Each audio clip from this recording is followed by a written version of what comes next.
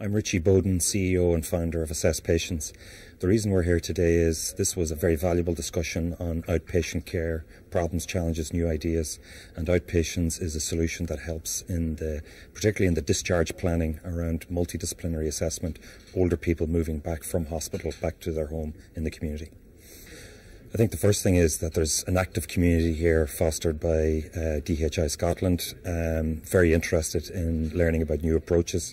A lot of importance placed on involving local healthcare staff as champions, which is important, and we've seen it from some of our work already.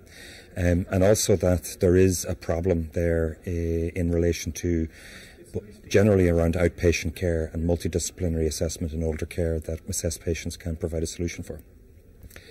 The importance of facilitating interaction between healthcare service providers and small startups and SMEs to innovate with new ideas and new approaches.